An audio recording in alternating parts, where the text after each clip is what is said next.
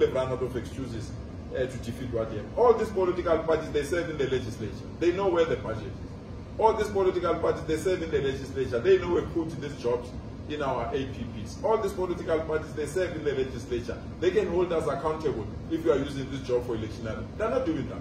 What is the shortcut? Is to go on a public platform and insult this program. We are not electioneering. We are a legitimate government that has a mandate to govern this province until the date of the elections are announced. Any legitimate government has the right to create jobs and opportunities for people that are in our province, especially jobs that are related to the challenges that people have. We have created jobs to fight crime. We have not created jobs for nothing. We have created jobs to have solar panels because we got load shedding. We have created jobs for people to clean our streets. We have created jobs for people to fill potholes because everyone's complaining about potholes. So if we render services and create opportunities for young people to render services to our communities, is electioneering. Let it be so.